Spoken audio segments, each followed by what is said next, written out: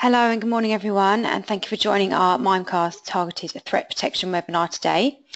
So we're joined here by Steve Malone from Mimecast and also Orlando Scott Cowley from Mimecast, and they'll be going through the webinar with you today. Thanks very much, Amy. Hi everyone, this is Orlando from Mimecast, and as I said, I'm joined by my colleague Steve Malone as well. We are going to run you through the latest advanced threats that will appear in your inbox, and then Steve will give you some clues as to how you can solve those problems. If you'd like to follow us along on Twitter, you can do. Our Twitter handles are on there, and I guess we could also take some questions at the end, or you can ask us questions via Twitter or via email. That's fine. So to start with, let's have a look at the threat landscape. What's really going on with the email threat landscape right now? Because years ago we used to talk about spam and virus, and that's a problem which is still there but being dealt with very well. And lots of the latest threats that are occurring are bypassing traditional anti-spam, antivirus gateways, and they're ending up on the desktop. And the first that your IT team, or if you're an administrator, the first you know about it is when you get an alert from your desktop antivirus. That's even if that system is sophisticated enough to actually detect the threat, and many of these threats will even bypass desktop antivirus as well. In an email context, we know that it takes about 1 minute 22 seconds as the median time for a first click, someone in your organization to click on a link or an attachment in a spear-phishing attack or any type of advanced email attack. I use the phrase phish here interchangeably. When we say phish, we're talking about spear-phishing, and I'll also include in that definition for the sake of this discussion advanced attacks like macro threats, ransomware, anything that can be deployed to your desktop via an email. 1 minute 22 seconds is pretty quick, and that's the median time. So if you imagine what the lower end outliers are, you've essentially got no chance. If these things get past your existing gateway, they're onto the desktop and into the user's inbox before you know it.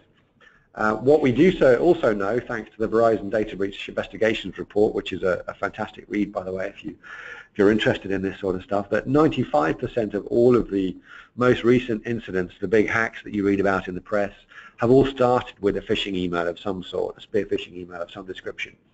I've just put an example in there on the left. You'll notice that the most simple, or these attacks in their simplest form, are simply a URL, and the user clicks on the URL, and that takes them to a compromised website or a malware-laden website, and their machine is compromised. And most recently, that's probably a ransomware attack, which you've probably read about in the press, but we'll come on to slightly later on. The result, of course, is that you get breached, and that's everyone's biggest fear right now. If you're an IT team, you're an IT manager, or you're a CISO, CSO, your biggest fear is having to tell the organization that something has got in and your network has been compromised.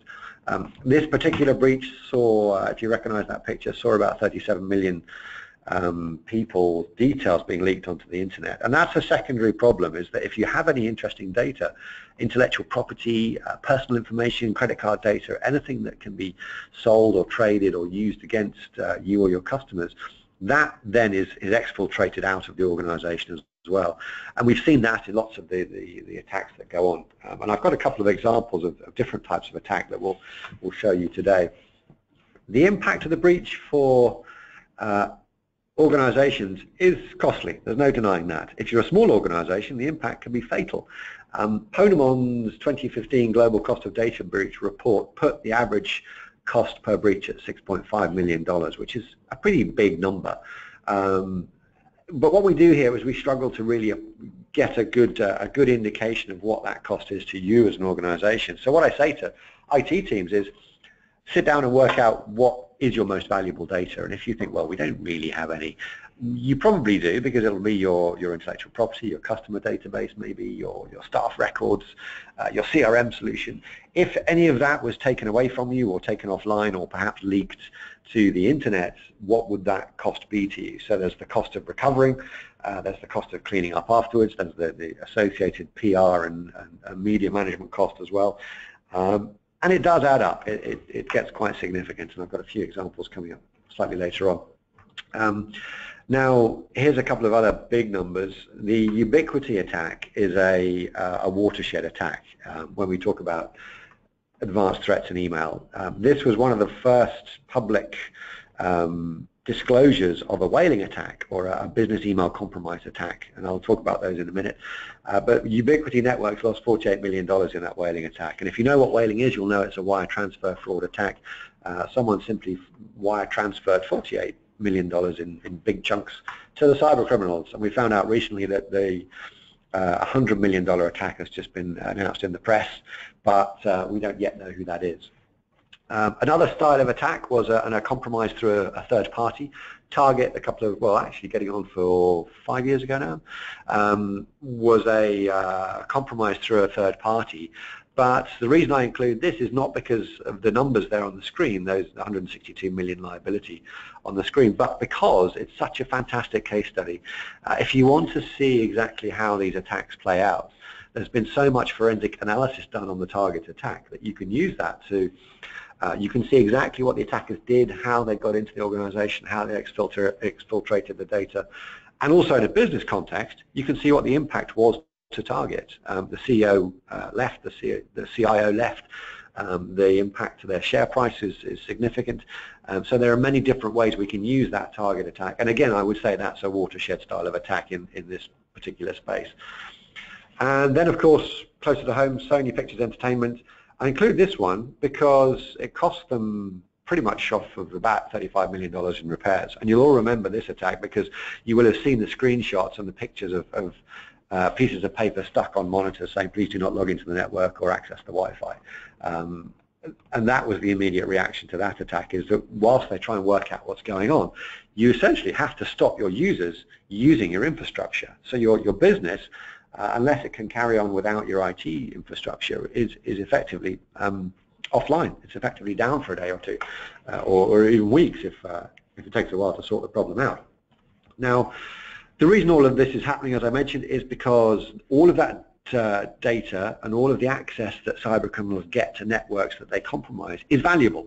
And there's a black market for personal information, for health insurance information, credit card data, intellectual property, even customer lists and client lists are valuable to your closest competitors, and that sort of data is sold and traded on the dark web, on sites like Alphabay.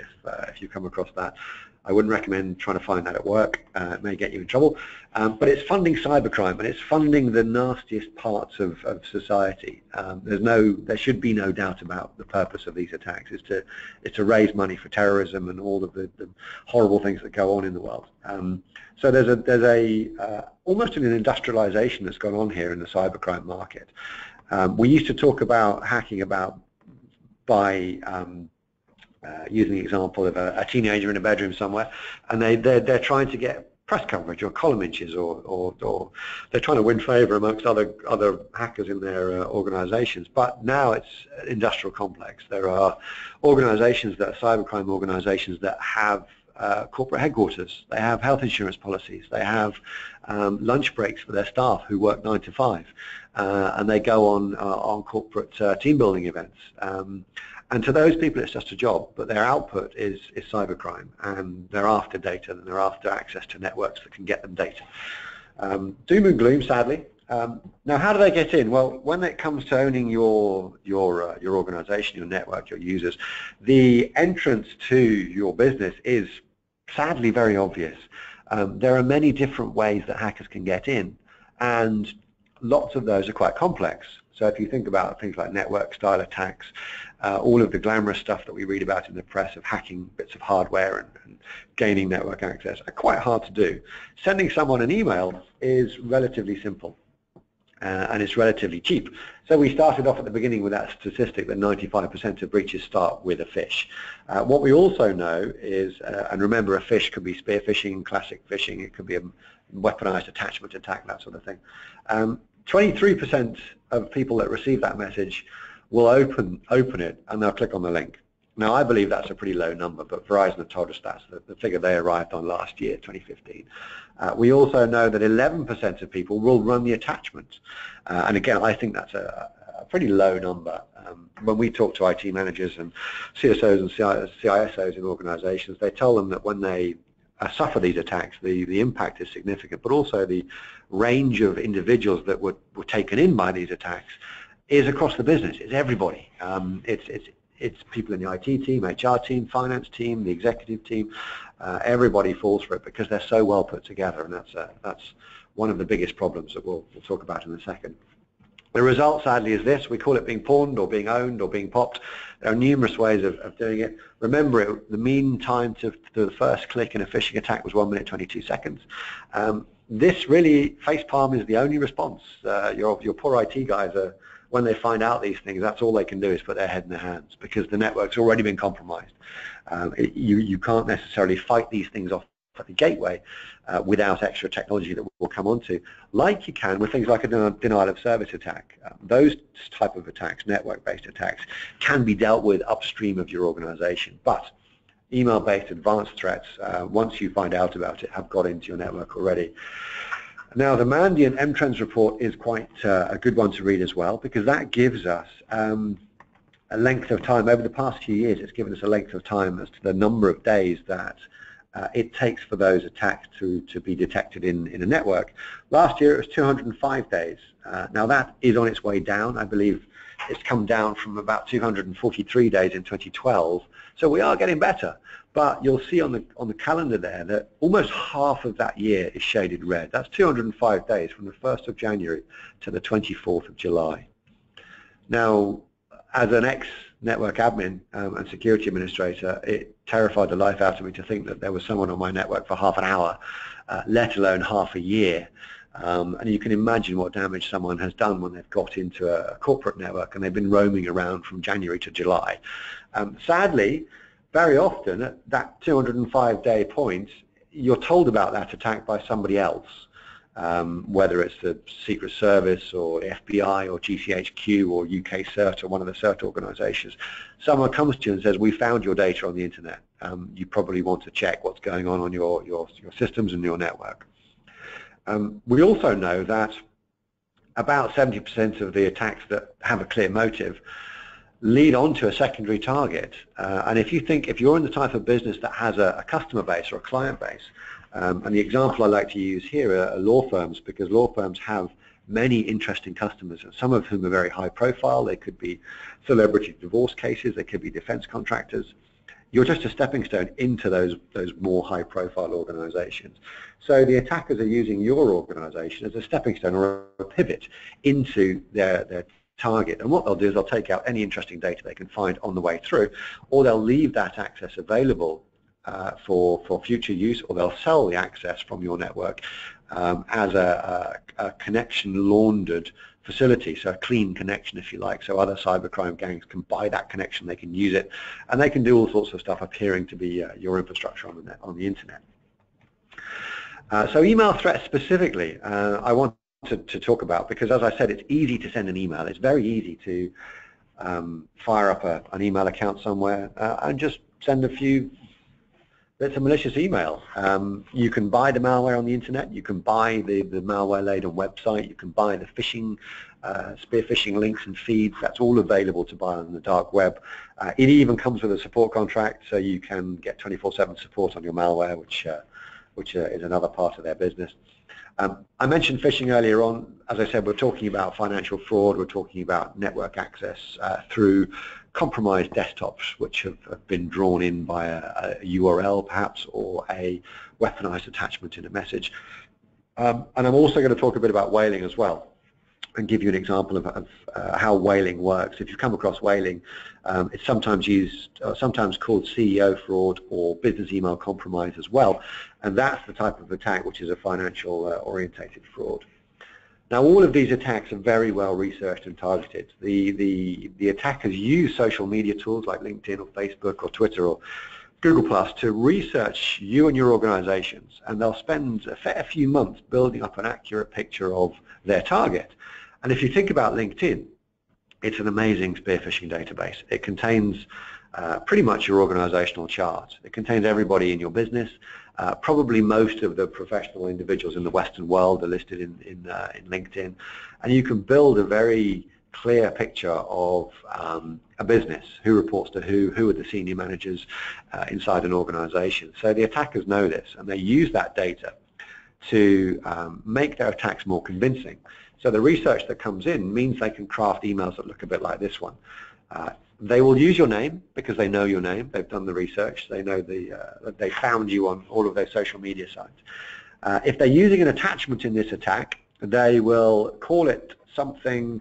It will be usually a spreadsheet or a Word document. The most common form of weaponized attachment is a Word document containing a malicious macro.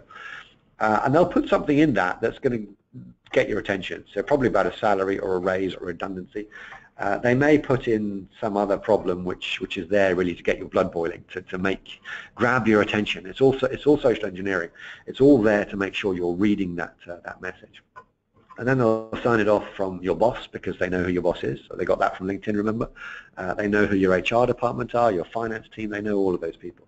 There's an example there I popped up on the screen there. This one contains a malicious PDF, but you'll see that I just found that one on the internet a while ago. The outcome is that you're drawn in to their attack. Now, I mentioned Word documents being a particular problem. What we've seen more recently is a move away from classic spear-phishing links in messages, because the attackers know that we know their tactics. And we always talk about this arms race, this Red Queen effect, if you like, of having to stay well ahead of the attackers. So they've moved on, and they're using malicious macros now to download content. So you all will have seen this security warning when you open up an Office document. And it's a document that contains a macro. And luckily, Microsoft have, in the most recent versions of Office 2013 and above, I believe, have disabled the capability that runs those macros automatically and prompts the user to run them themselves. But the attackers know this, so they put in a nice big warning. And again, this is a real version, a nice warning to say that you need to enable the content to actually be able to read that message, which is total rubbish. If the content was in the Word document, you'd be able to see it without enabling the macro. All the macro does is do some funky automation, very popular in spreadsheets by finance teams, which is why attackers target finance teams, because these guys run macros every day and they think nothing of enabling that content. Sadly, what the macro does is call off to a website somewhere in Russia or China or the Philippines or some other part of the world and download the malware to the desktop. Now, the reason they do this is because the macro itself is not malicious, so it can bypass traditional antivirus gateways because it's not signaturable. And the way you can obfuscate the URL for downloading the file within the macro are numerous and quite complex. So it's an easy way to get in front of the user and actually get the user to do the dirty work for them, which is a great tactic. So disabling macros across the board is something that we'd always advise, or certainly making sure that you're telling your end users about this threat is also something we'd advise. Here's an example that was popping around not so long ago. This one is an invoice from the Apple Store in Manchester. If you have access to a spam quarantine, you will see that there's lots of invoice-style emails floating around at the moment. All of those are this type of attack. Now, what we've noticed is the macro itself has moved on as well. Those are starting to download ransomware or crypto malware. And when you're affected by that, this is the type of thing that you'll see on your screen. This is a warning from the Locky ransomware, which incidentally has just had its encryption broken, which is good news. But ransomware effectively, once your users downloaded that onto their desktop unknowingly through that macro, it encrypts everything on their machine. It then looks for network shares and encrypts everything on the network shares. And some of them are so advanced they'll even encrypt all of the hard drive itself. The name ransomware is, and as you can see if you're reading this, suggests that you have to pay a ransom to decrypt the data. There's been a lot of debate about whether you should or shouldn't pay the ransom. I'd always advise don't pay it, for several reasons. One, you're negotiating with terrorists effectively. Two, there's no guarantee the data will be decrypted. Three, a lot of the infrastructure that you can see in the middle of this page on the dark web, those TortaWeb or those onion addresses on the middle there, is very often taken down by security companies. So by the time you get around to paying the ransom, the private key for the encryption used for your data may not exist, so you may end up paying for nothing. The only real way to get around these is to either hope that the encryption is broken by someone, which for Lockheed it has been just recently, or to restore from backup. But a lot of these ransomware services are encrypting backups as well, because backup services run with the same user permissions on the network that the user is using on their desktop. So make sure you change that as well to ensure that the backup can't be overwritten too. Sorry state of affairs. Now, we mentioned social engineering earlier on. Social engineering is how a lot of this is being done now. It's a clever manipulation of the natural human tendency to trust. We all want to help someone. We all want to make someone's life easier. So when you get an email from someone claiming to need help or asking you to do something, generally you follow through on it. The problem here is that social engineering is a lifetime study. All of these books here are great reading, and if you haven't read any of them, I'd recommend that you pick a couple and read them. You can use them in any part of your life, and in fact the Ian Mann book there, Hacking the Human, not that I'm recommending it, comes with a tip on getting first-class train travel with a standard class ticket. So you can see it's not only used by hackers, it's used by psychologists, it's used by marketers and advertisers, but the social engineering is now so good by cyber criminals. It's convincing our end users to do all sorts of wonderful stuff. And most recently, the wire transfer fraud problem, whaling in particular, has become the real issue because the cyber criminals are tricking our end users into transferring money to their accounts. Now, Gartner tell us that protection against targeted phishing attacks remain the most critical inbound protection. But what we have to do is realize that these attacks now no longer contain any payload. There's no malware in there. There's no link. There's no URL. There's no weaponized attachment. They're effectively malwareless attacks because they're relying purely on social engineering.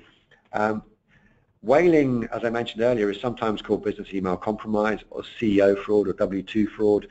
You would have read about some of those popular attacks. I've got some examples coming up. That's what they're after. They're after money, or W2 are the tax forms in the US that employees get, a bit like P60s in this country. They're after personal details that will give them access to money, or tax refunds in this case. And they use social engineering to get that. Here are a few examples that have happened recently. Seagate and Snapchat were W2 frauds. Some quite high-profile companies have been hit by this, and the list goes on. There's a long list of people who've been hit, and it's either, as I said, details of people or money. As I said earlier, we found out recently that one organization, we don't know who yet, has been hit by $100 million whaling fraud, and that's just done through a wire transfer. The biggest sum we've come across is $10 million in one wire transfer, and that's a significant amount of money. But if you're a cyber criminal, it's easy money because you're just sending an email. You're just telling someone to pretending to be the CFO or the CEO and saying, I need this wire transfer done really quickly. It's all really about a matter of truth and what we believe truth is. And we said earlier, social engineering is about our ability to our human nature to want to trust people. But truth, if you look at the definition, is about a fact or belief which we accept to be true. And when the cyber criminals are tricking us into believing the email they're sending is from the CFO or the CEO, which is the tactic they use in the whaling attack, we believe that's true because we want to help people, and we look at that message and we say, well, it appears to be from the CFO. It's got his name on it or her name on it. It mentions that they're on holiday right now, which is why they can't do this themselves. And I know they're on holiday because I work with them. The attackers also know the CFO's on holiday because they've seen some of the details on maybe Twitter or Facebook. So on the face of it, everything looks true. So this is why we fall for it. Here's lots of other examples. Big numbers there. You'll see that lots of people falling for these types of attacks all the time. And these are just the ones we know about. The FBI give us some even more alarming figures that they estimate losses of up to $1.2 billion. Reported across 50 states and 79 countries around the world.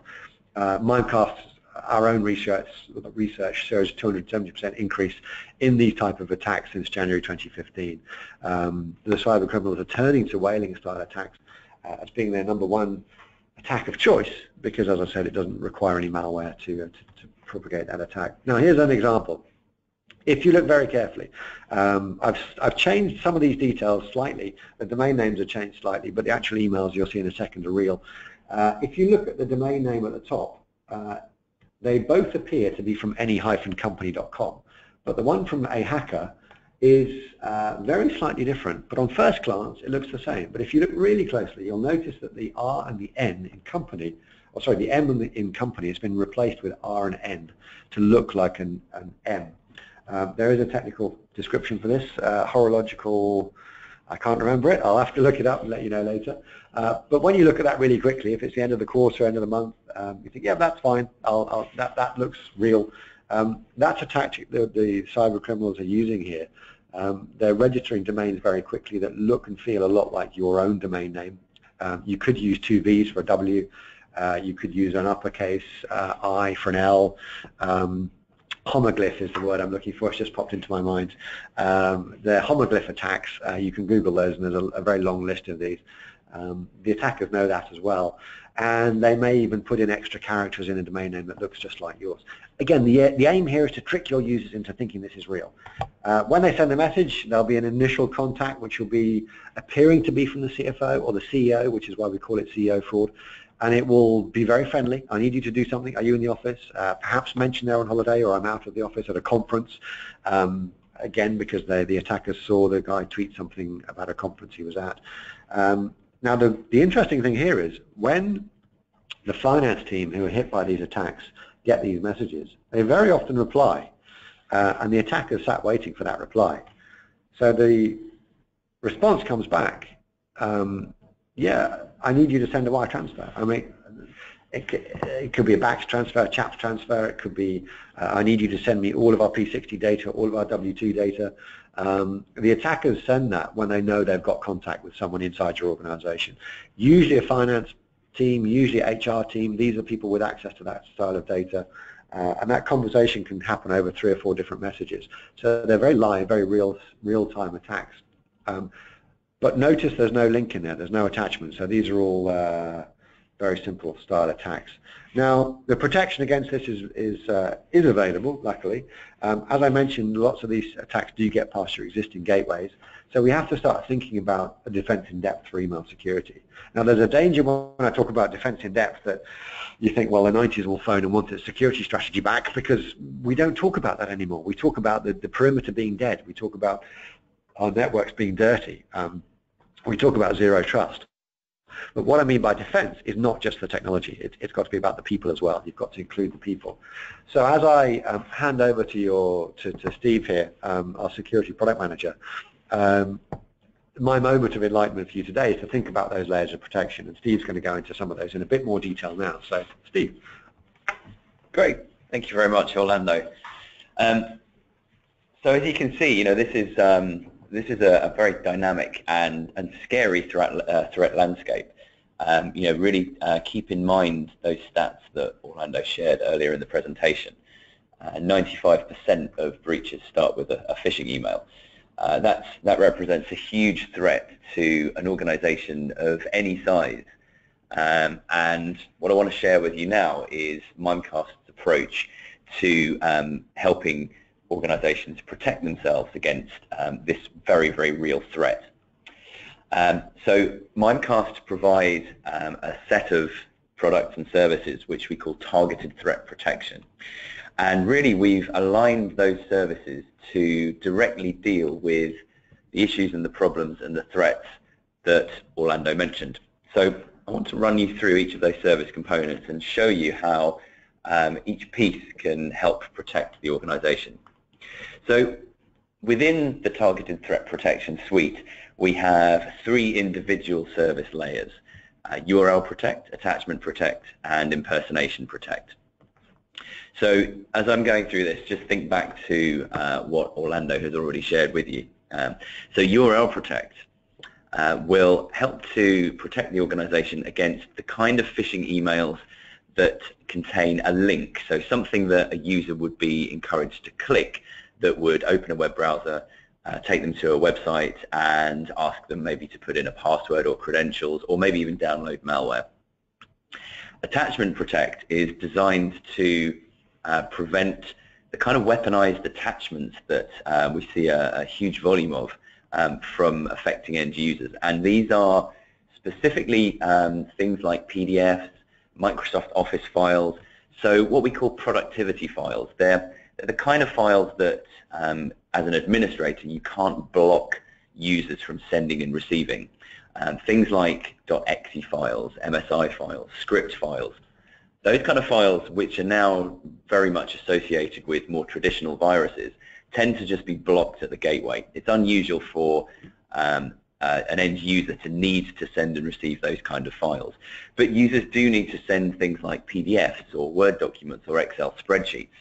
So attackers know this, and that's why they're using techniques like macros or embedded code to weaponize those attachments. And the real issue is that an end user will perceive those file types as being safe. So Attachment Protect deals with those. And then finally, Impersonation Protect.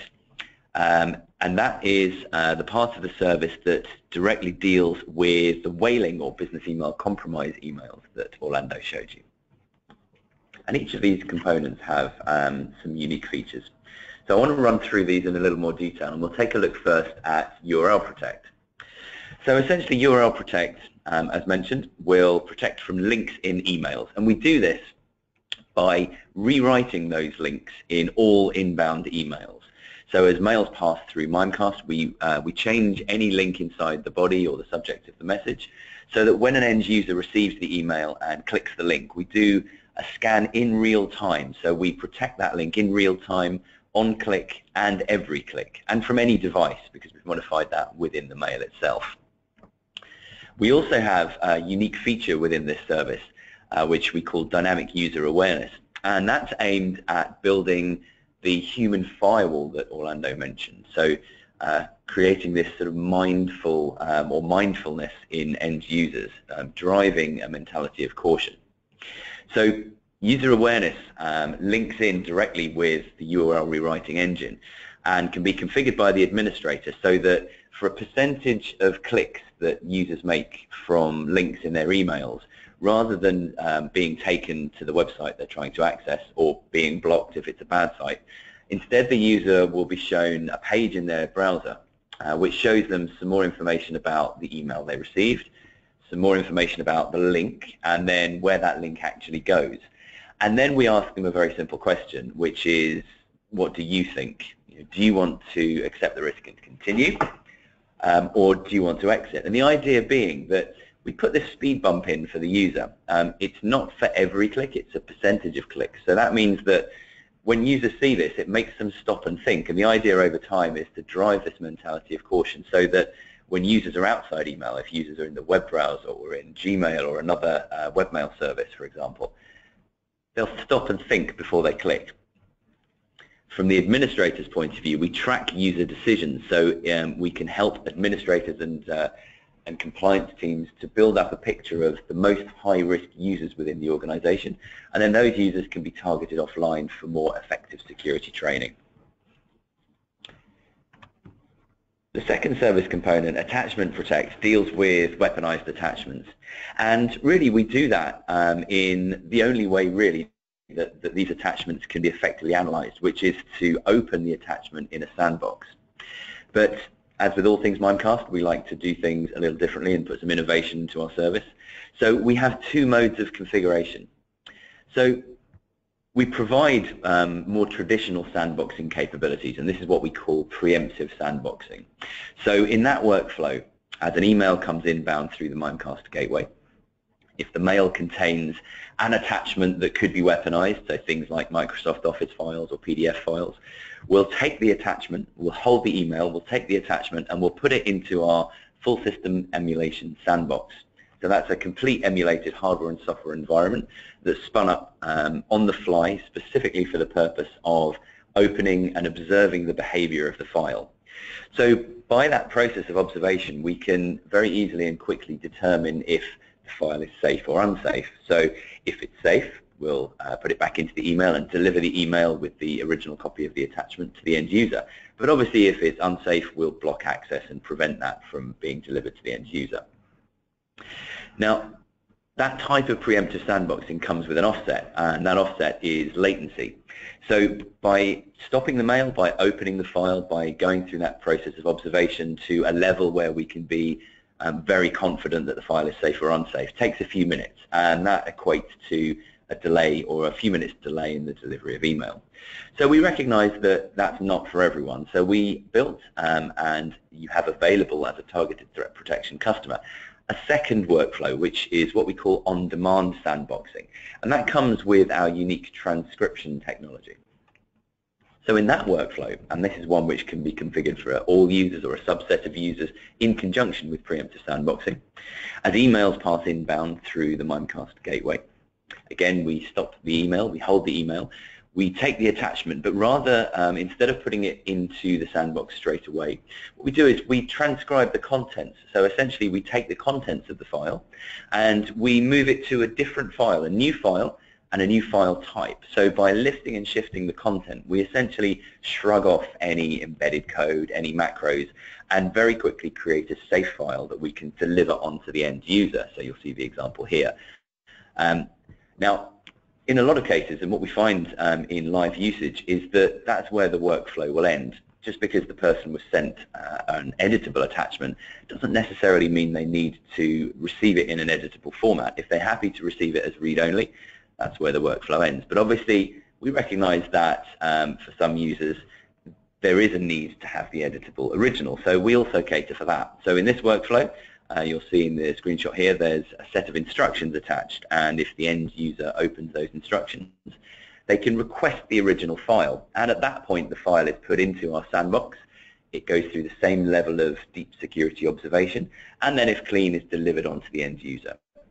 But the key thing to bear in mind here is that by providing the user with the email and with a safe copy of the attachment, we've bridged that latency gap that's created by more traditional sandboxing. And lastly, the third, and at the moment possibly the most important part of the Targeted Threat Protection suite, is Impersonation Protect. And this deals with the kind of whaling or business email compromise threats that Orlando articulated earlier on. So we've built this service essentially to be able to identify those kind of emails. And we do that by looking for commonalities, or what we call identifiers in those emails. And the administrator can define a threshold. So if a certain number of these identifiers are met, then an action can be taken.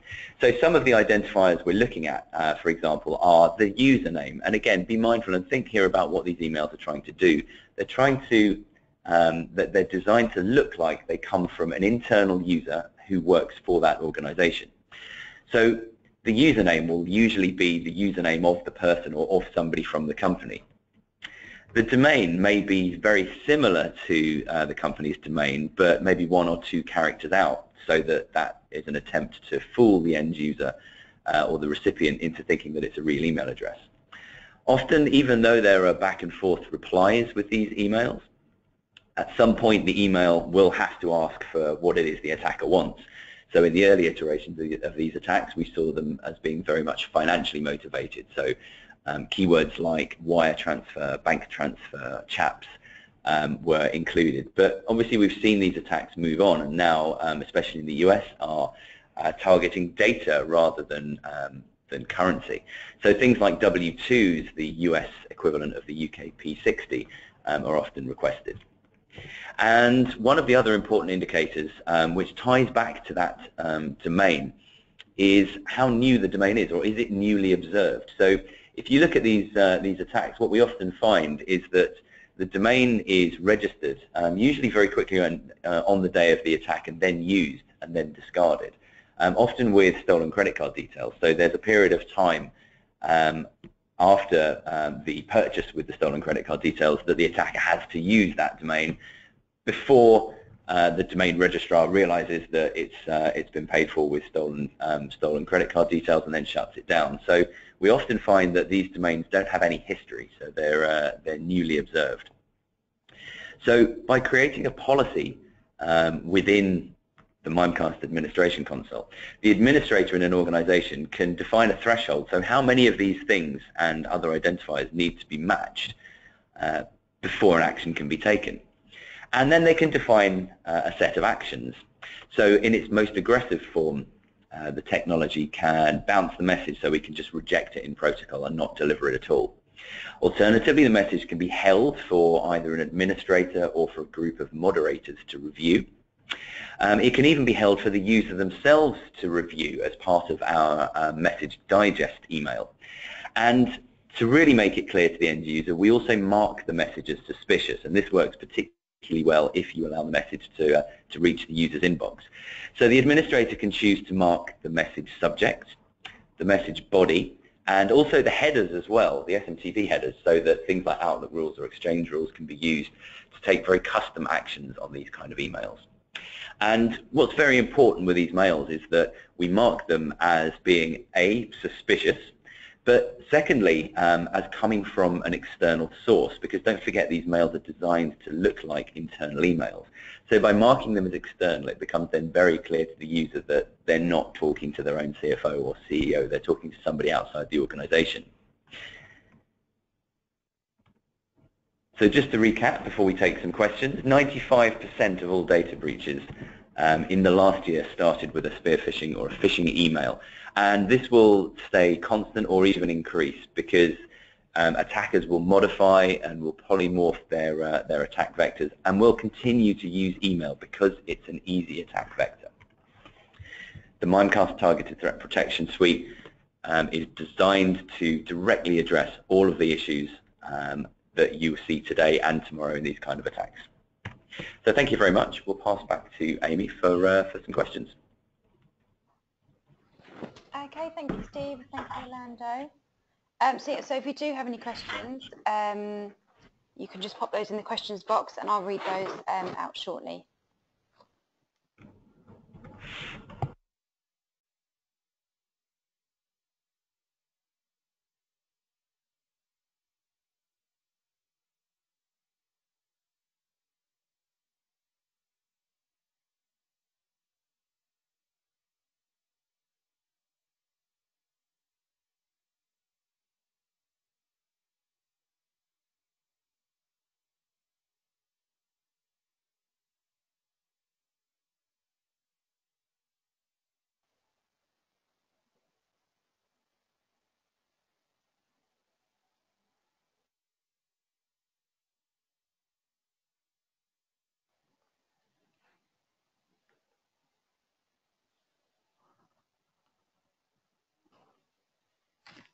Okay, so Greg's just asked for a copy of the webinar, and that's fine. I'll send you all a link to the recording this afternoon. So we have a question here from Rob also. He's asked, is Mimecast Targeted Threat Protection additional to the normal Mimecast license? And so yeah, it does form an advanced security package, yes.